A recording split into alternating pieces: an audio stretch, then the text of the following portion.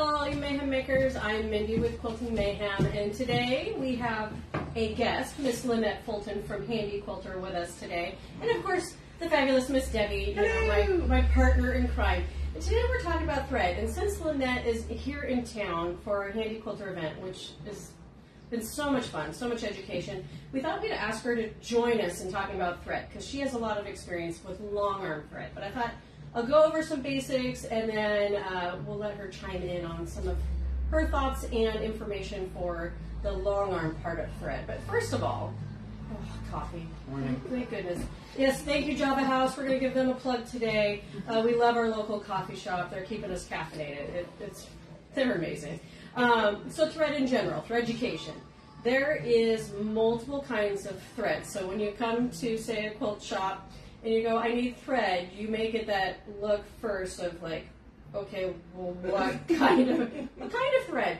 Because you don't realize how many different kinds and how many different brands you have until you try to collect them for thread education.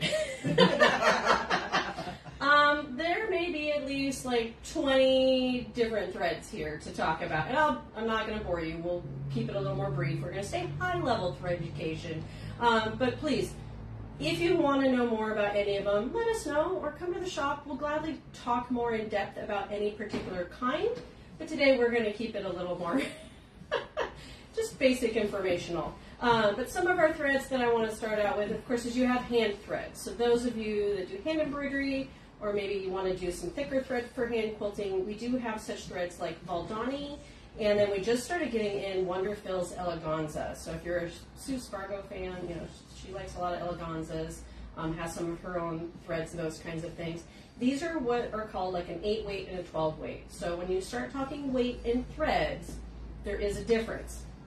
And so how they explain it is, you know, how much gets weighed on a scale is the number. So I just try to tell people the smaller the number, the thicker the thread. It seems counterintuitive, but that's it's just how it goes in the thread world. So an 8-weight is a very thick, chunky thread, and so you don't get as much on there because it's bigger and bulkier, and that's why it's the number 8. Now it will move up in your thread numbers, and the higher you get all the way to 100. That's a really fine thread. Beautiful for long arm quilting, and even English paper piecing. You can do some handwork with those finer threads. So don't think that like handwork can only be certain threads. And that in general, like I was talking with Lynette in the beginning, like we go with the rule of like you can use lots of different threads for lots of different applications. Don't think that there's like hard fast rules about a lot of threads. We'll get down to some where certain threads won't fit, like in a machine needle. Then you have to be like, okay, unfortunately that doesn't work.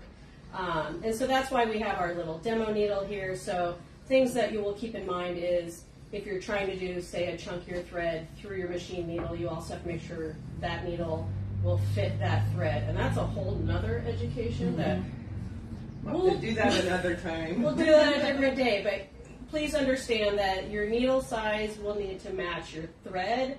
Not all of them are made equally. Right, and of course, needles are opposite of thread. Yes. The bigger the number, the bigger the needle.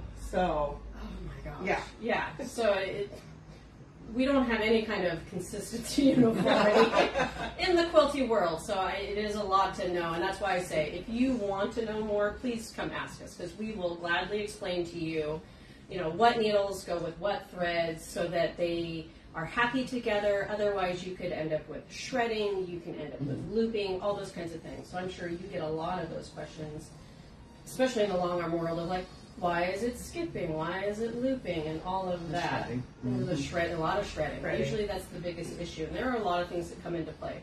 Once again, maybe we'll have you come back again and we'll just do a whole education day of how to figure all of that out. But you start with your basics, or even like your Cosmo floss or DMC flosses for hand embroidery.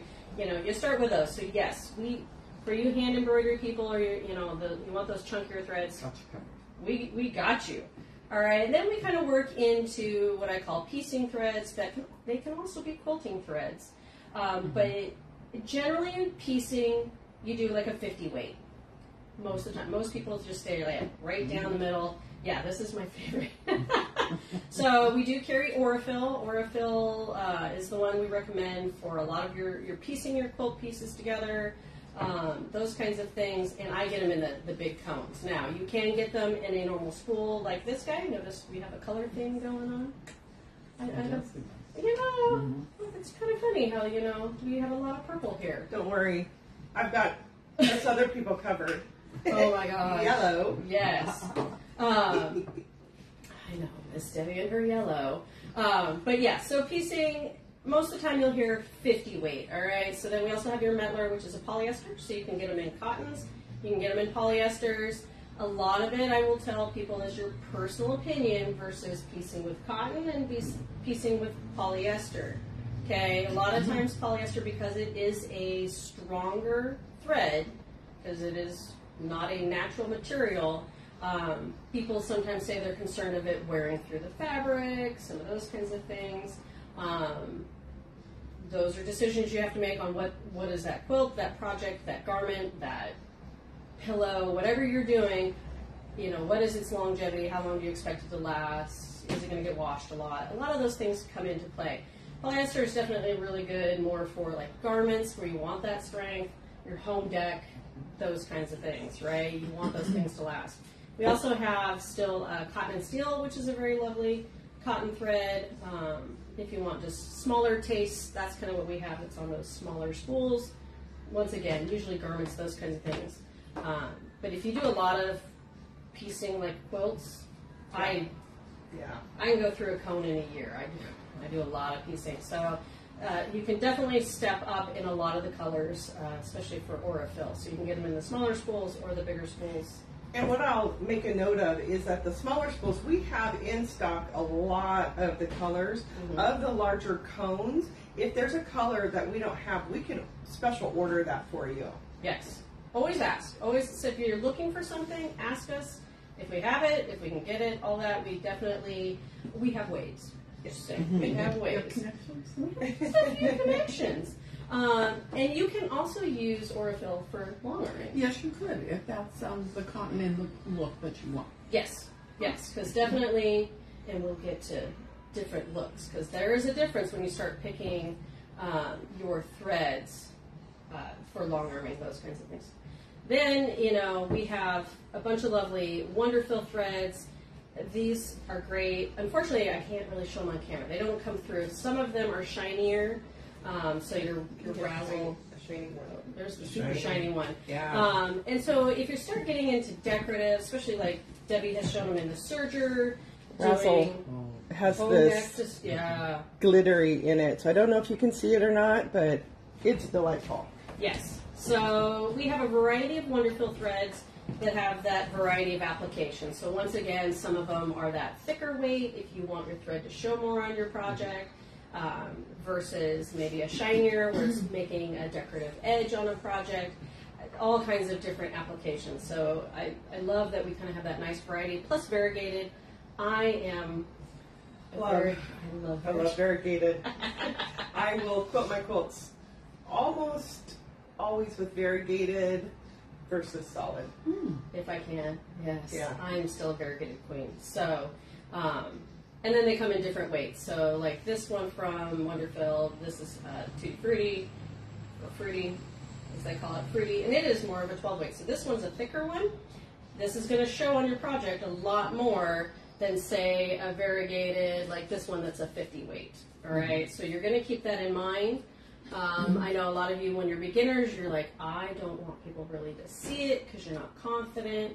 So keeping those things in mind as you pick threads is also kind of key. And that 12 weight, if you're not really familiar with the different weights and thicknesses, your 12 weight is kind of equivalent to the jean weight if you've ever hemmed pants. Yep. So definitely that thicker thread, it's going to show. So keeping those things in mind. Of course, and then we have good old Isacord. So Isacord we have here mostly for machine embroidery. So those of you that do machine embroidery, this is usually what we recommend. It is a shinier polyester.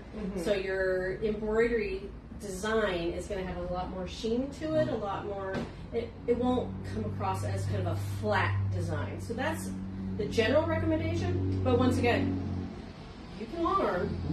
You're just going to go through quite a few spools or ask for a bigger spool. Yeah, and again, in Isacord, we can go ahead and order the larger cones. I have quilted with Isacord because it's the exact color that I want for my quilt. Right. So, yeah. I've been known to do that. Yes. Many choices. Yeah. So many choices of thread. So Isacord, once again, and as I said, a lot of threads have a lot of multiple uses. Wonderfil, once again, we get into, say, like Deco Bob, which is generally more for your bobbin. So a lot of times people will do a lighter weight thread in the bobbin, so the thread on the backside is not as thick, right? And you can put more in your bobbin. And you can put more in your bobbin. You can quilt longer.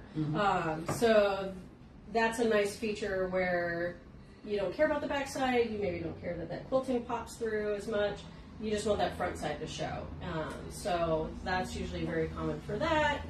And then of course we get back into, you know, some shiny pretty threads and some variegated threads of different weights. This is a 30 weight, so not as thick as an 8, but definitely a little thicker. So, and a variegated. So if you do, once again, want that quilting to show and you want variegated, that's what this one, Mirage. They have great names. Wonderfil has some really fun names of their threads. And then Spotlight is definitely very shiny, 40 weight. So if you really want, it's really like holiday quilts. Yeah. Some people like that really metallic thread. And Halloween. And Halloween, all the shiny metallic looking thread for that. So once again, lots of applications, right? And then we get into kind of the kings and queens of long arming type threads. Yeah, the King Tut, also this variegation. I love all the different colors that you're going to get in this variegation. If you can see that. And a lot of the long arm staple, what I call basic threads that we have. And we have both in, a lot of them are Superior brand, and then we do have like the Aurifil, some of those kinds of things. But we can also get in if there's something different you're looking for. But keep in mind, once again, some of them are going to be of varying weights, some are variegated, some are solid. And what I'm curious, Lynette, is when you are picking a thread for your quilt, what do you put into mind when you're trying to decide what to use? Well, for example, with the Omni, wonderful, awesome thread, it gives, the regular Omni gives you more of a matte finish, a flat, not shiny. And whereas some of the other threads would be more shiny. So that would be one thing. This one has a lot of fluff to it. A little bit of lint. A little more linty, yes. And you do keep that in mind when you're going between cotton and polyester, right? Is cotton is a little more linty, so keeping in mind that you're going to keep up on cleaning out that bobbin area, and that's true for any threads in piecing. Is you want to keep on top of your general maintenance, and that yes, some threads are going to be lintier than others. How about the importance of picking a good quality thread? Hands down, hands down. That's where you start, is at a quality store, because you have quality thread. And you know, I mean, if you're going to save a dime here, you're going to waste $1 there. You just have to go with a good brand, and that's all I see here. I think I'm just going to take all of this, except for the yellow. I'll just take all this and have them ring it up. It's just, I know, it's once you start putting it out and playing with it. Well, you can't have this because it's mine anyway. So yes, and that is very true. And it comes, like, once again, you start talking about your project, you know, if you're putting a lot of money and investment and time into, you know, your quilt or any of your projects, your garment, your home deck, anything that you're making, bags, if you're putting a lot of money and time into the outside, you want to make sure you're not cheaping out on the thread to quilt it, because it's just going to let you down later, and then you're going to wonder why everything kind of went by the wayside. Well, because you cheaped out on your thread. So well, and there's another kind of thing you want to think about, you know, because some loving friend or family member whose Aunt Sue died, and she was a sewist and has all these threads. Here, I have all these threads for you. Well, you don't know how old they are. And so one of the tests that you can do is when you have that thread, kind of put it between both hands and tug on it. If it snaps like that, you just need to throw that away, because it's either going to break while you're stitching, or once you're done with whatever you're making, it can pop those threads. So be careful with that too. Yes, especially the cotton threads. Once again, it's a natural fiber. Yeah. So just like your fabric in your projects, you know, cottons do eventually break down over time.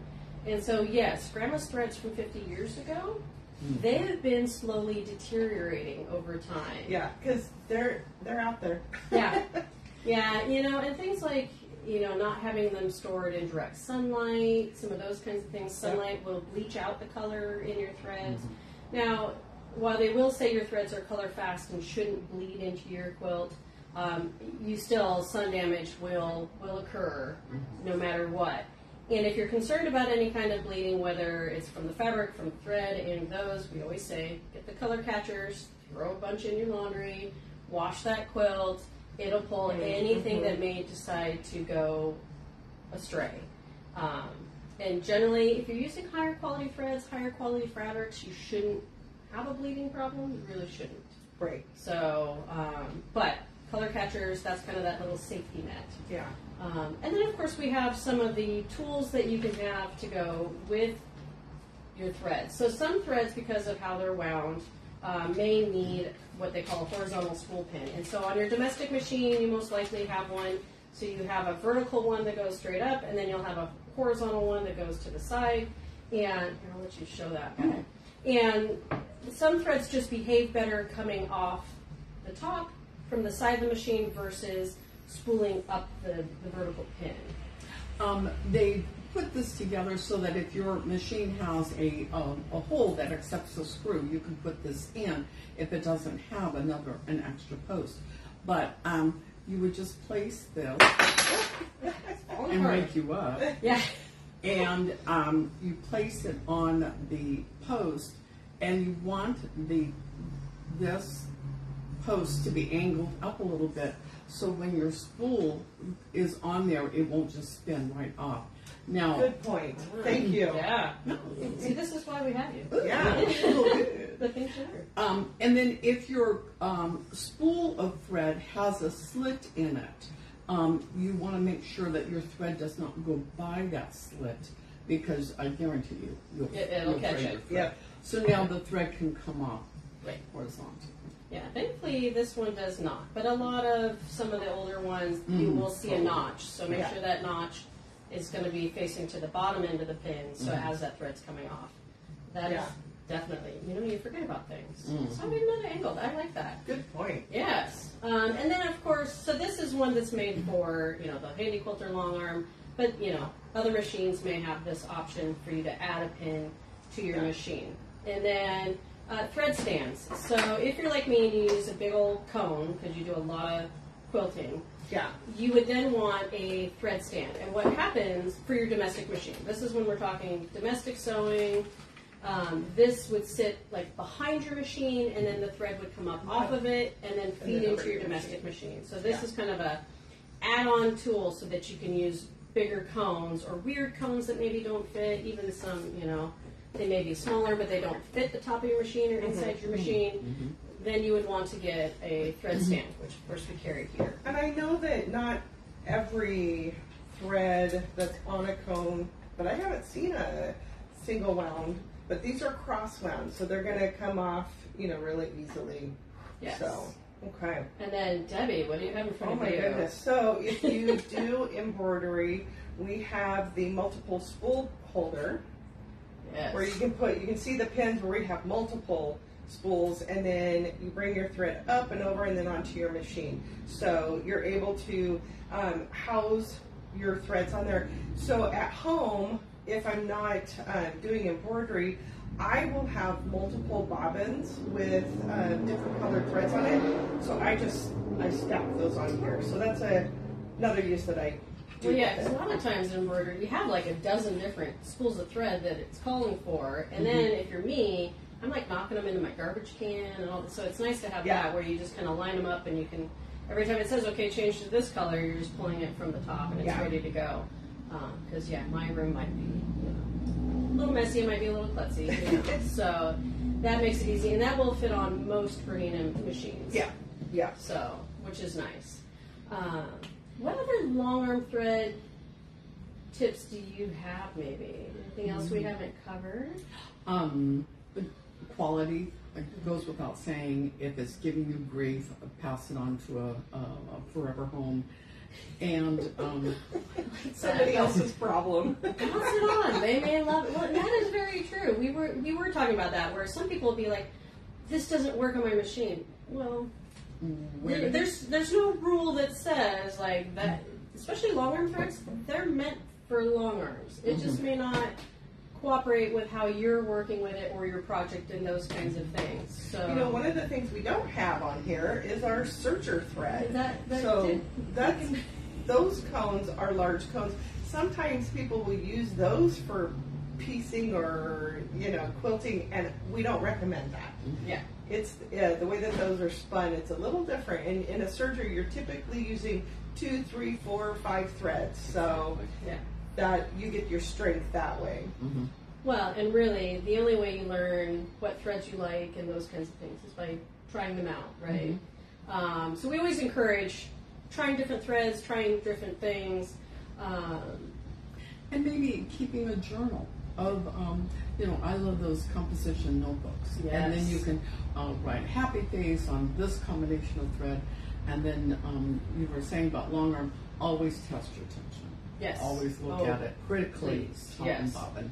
For the love of all things quilty.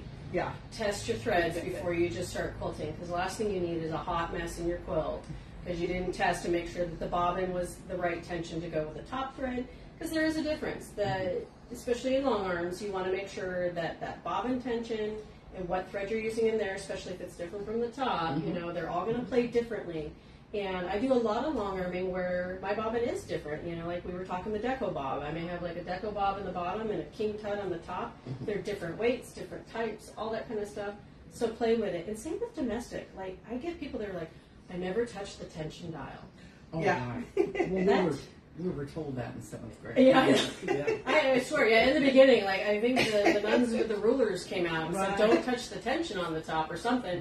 Right. But don't be afraid on your machine, whether tension dial or it's a control in your, somewhere on your machine, you can control that top thread tension. Please play with that. We give you the power. Yeah. Okay. You have all the permission to play with that top tension, because it will make a difference in how that thread works. And if you have one, you really want to play with it, play with the tension. Yep. Your machine will learn how to work with it if you just adjust that tension and play with it a little more to get it to its happy place. Because it is kind of sad when people, they're like, I can't make this work, and then I will go and touch the tension and go, it works just fine for me, and they're like, I don't touch that, and you're like, it's okay. So, be playful with it. Yeah, Have fun. and I've had a couple of thoughts on the 12 weight or the 8 weight thread. Those can be used in your loopers of your serger, and then also on your domestic machine there's something called bobbin work. So that's something too that you can use those thicker threads where you're not going to be able to get those in the upper needle. Or you can couch them. Couch. Your quilting or stitching on your sewing. Yes. One other thought would be to match the color value on the top thread and the bobbin. Yes. You don't have to have exactly the same color. Pink and peach, they're going to play well together. Yes, keeping that in mind, especially when you're playing with tension and those kinds of things, is that yes, if you're using a black on the bottom and the white on the top, you may see one over the other, and so you will need to keep that in mind of playing with tensions, playing with threads, and thread choices. And that was one of the rules I was taught, was at least try to keep your bobbin thread and that top thread at least close. They don't, they don't have to be exact. Yeah. Once again. And I'm gonna say, if you have a white on top and a black thread in the bobbin, you will see them either on the top or the bottom. Not maybe, you will. So just be aware of that. Well, but once you wash it, yes, that may go away. So if it's a little bit, so keep in mind those OCD. I know you're out there, you OCD people. If you see just little bits, sometimes you can let that go because yes, once you if it's a quilt, once you wash it, everything will puff up and crinkle up, and it gets everything kind of marries down inside in that batting. So if you're talking quilting, don't worry, some of that can solve itself in the wash, and just let it go. Because if you're determined, especially if the quilt backing is black and the top is mostly white, and you don't want white in your bobbin, you just learn to let certain things go to go with your project. So, but yeah, I mean, there's so many things, and we could talk for probably hours about thread, but I think that's a lot of the basics, and a lot of it is we're going to give you permission to play, to have fun, to try it out, and then if you're having any problems, just come see us. And I love that some of you that I've helped have brought me treats for helping you with things. So she's not bribing you or anything. We just like helping out. I don't need treats afterwards, and it is much appreciated for those of you that do that. So I just want to thank you guys and be like, the staff appreciates it, we appreciate it, So, but just let us know. Just don't be frustrated. Even if you're at home, call us. Go, I'm sitting in front of my machine. It's doing this. We may not be able to help you, but we certainly can give it a try. Absolutely. And maybe get you through that frustration so that you're sewing happily in your project, whatever it is, whether it is bags, garments, home deck, quilting, all the things. We have definitely a good staff of people with a lot of knowledge, so we'd love to help you out. So I think this was more than enough education for everybody. I hope you enjoyed our lovely morning of caffeine, because this is a must in the Pacific Northwest. And for education. Have a lovely day. Keep on stitching.